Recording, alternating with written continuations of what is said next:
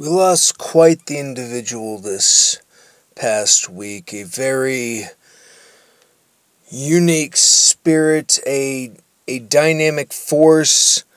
Some people would use four-letter words to describe him. Some would use flowery prose. But no matter what, you kept it real because it was New Jack. He was not a man to be trifled with. He was not a man that you took it easy on. He was not a man that you tried to get cute with either. His opponents varied from very well-seasoned journeymen to kids trying to make a name for themselves in the business. He was both the gatekeeper and the main event. He was a guy that definitely was not just overseen. He wasn't someone that you just glanced at and that was it. His scarred forehead is legendary. And he wasn't one that, had to be the victor all the time. He went down, but if you were in a New Jack match, you knew you were in a New Jack match. This man was one of the far more inventive hardcore enthusiasts of the day. Because of him, I actually feared mop buckets, not mops.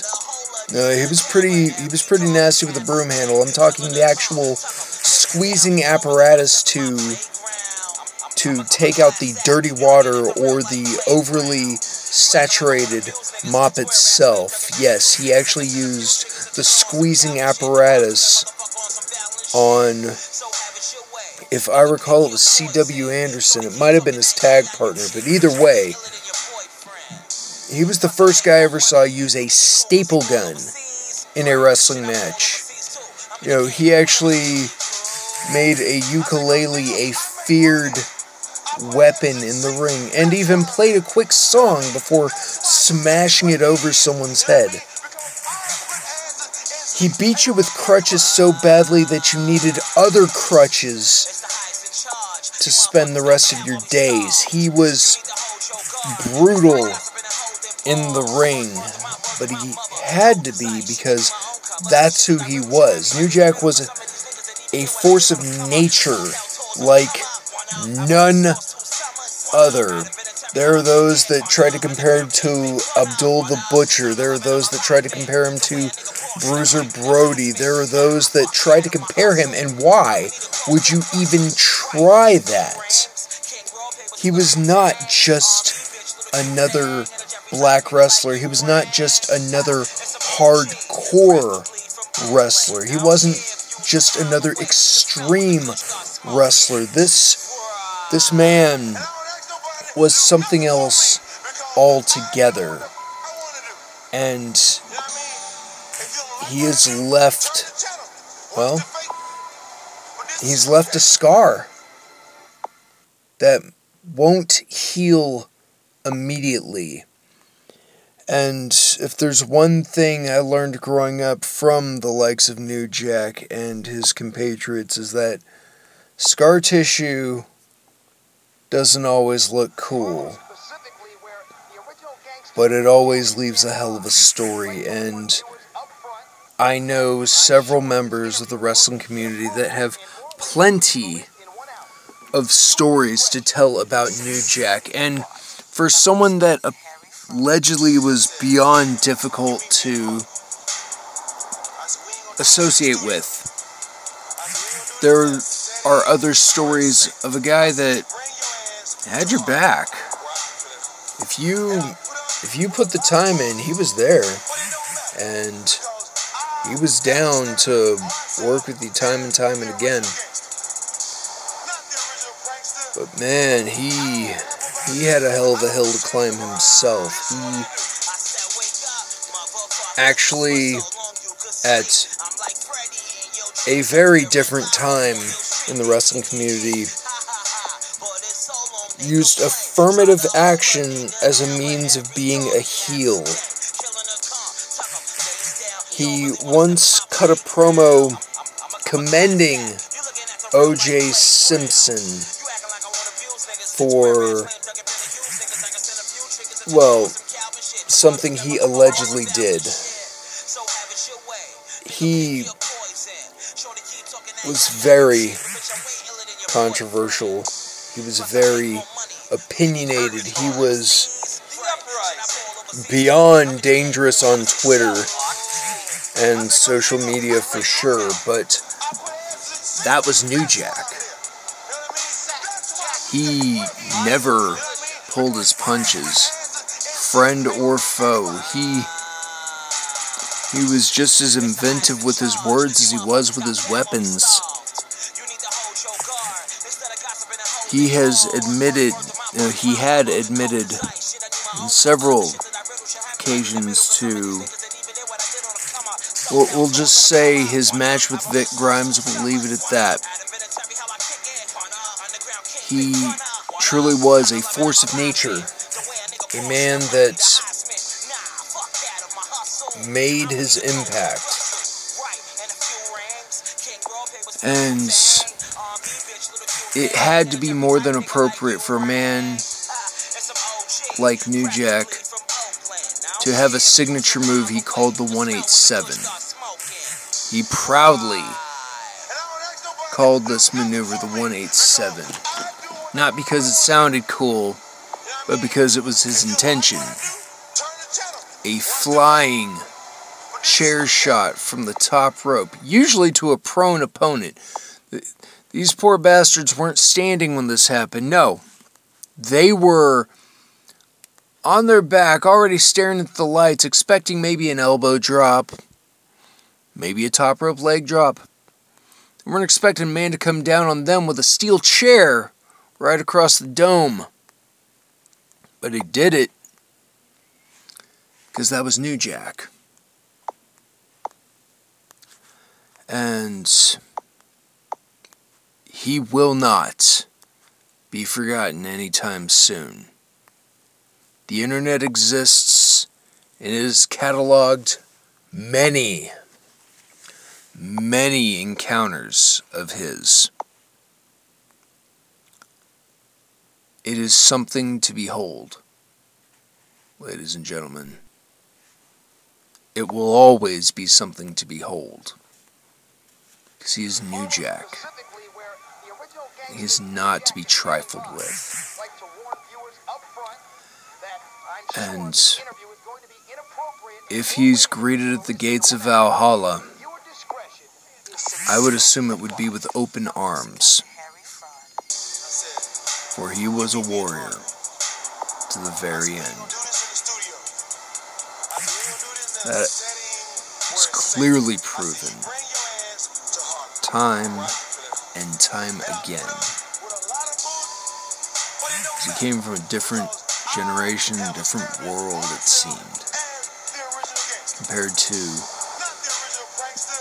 how the business is done today. There's a reason why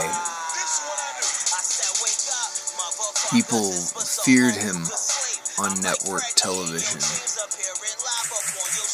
His words alone were just as dangerous as anything he picked up. And that was a lot. He certainly had a lot of different choices when it came to what he was going to pop you with. And if all else failed, he would find the tallest thing in the arena, make his way up there with great fervor, and use his own body as the weapon that finished you off. It was the embodiment of car crash in the greatest way possible.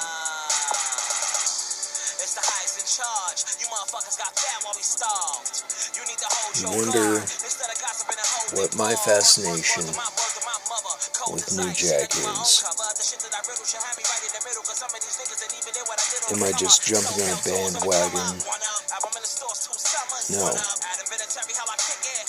I watched him. I observed him. I studied this guy.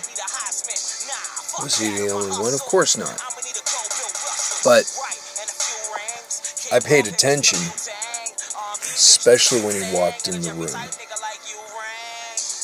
Why? Because he was New Jack. And thou shalt not fuck with New Jack.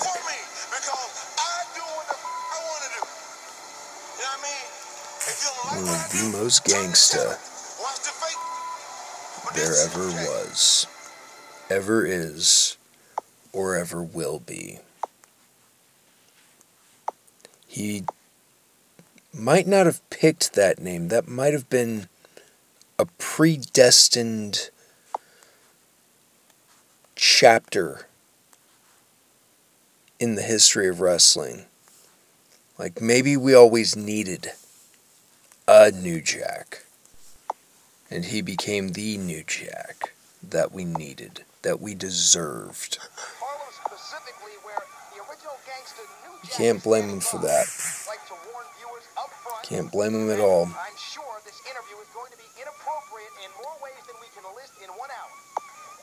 And I do wish I'd gotten a moment, whether it was to buy him a beer and thank him for his, let's face it, it's not just contribution to the business. They all sacrifice themselves. His forehead alone shows you that he was willing to. Stories he's told, and you can find plenty of them on YouTube, as well as probably a few other places. Stories he's told are beyond memorable.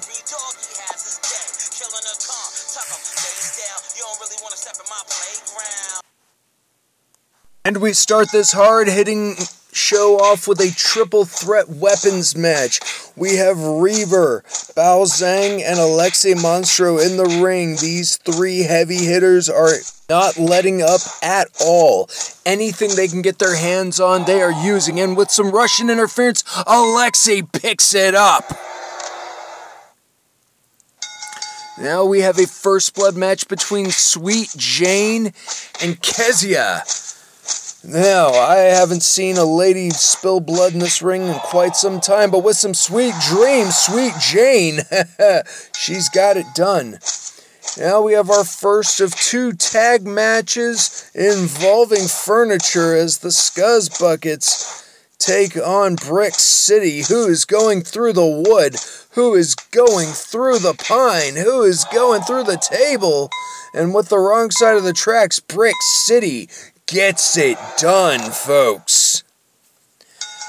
Now we have the VIPs against the Reviver Militia. This is a chaotic encounter, enough as is, but with added furniture, with tables involved, who knows what's going to happen as these two teams are vying for some level of control, some semblance of dominance, and with a thrill kill, the Reviver Militia get it done.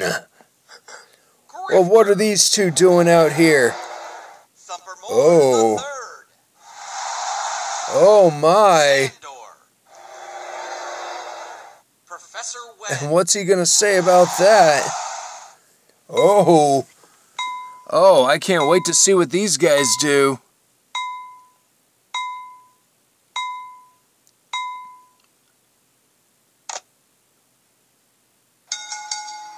And now a battle of the sexes as Sheba takes on Morbid in the middle of the ring. Who's gonna get the victory here? Back and forth they go. Body sacrifice. And with the whole... Oh my, Sheba got it there. What is going on here? Is this an alliance?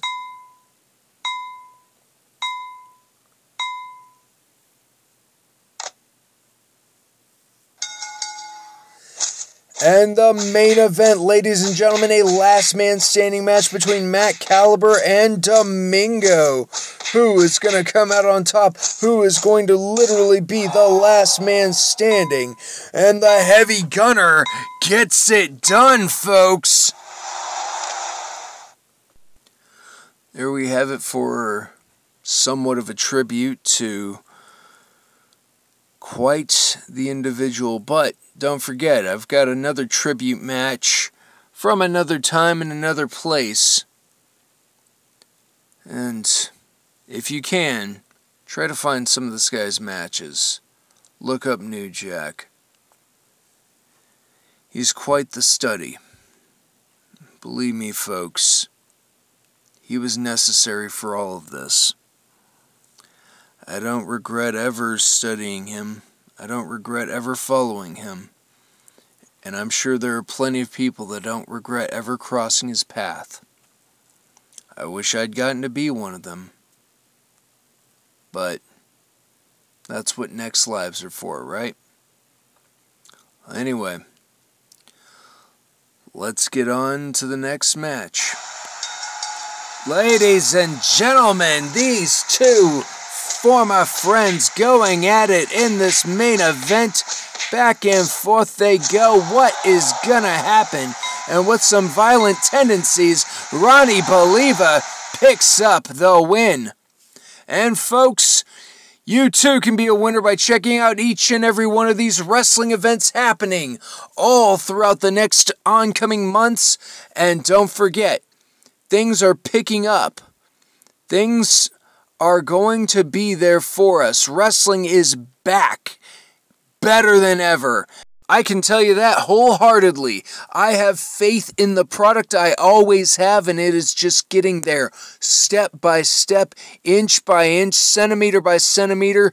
It is coming back full force, and with what we know and what we're able to do, you know wrestling's going to be even better than it has ever been in the next few months, in the next few years. I'm telling you, it is going to get back to a golden age like none we ever thought we would experience in our lifetime. So please remember to like, share, and subscribe. Hit that notifier to stay up to date on everything that's going on. And if you know of a show that I need to keep an eye out for, please leave it in the comments below. I'm not kidding, folks. I want to see more of this as much as you want to see and experience more of this. But until next time, I'm Ian Torch. This is LUNES Macho Monday, and that's it. It's over. Ring the bell.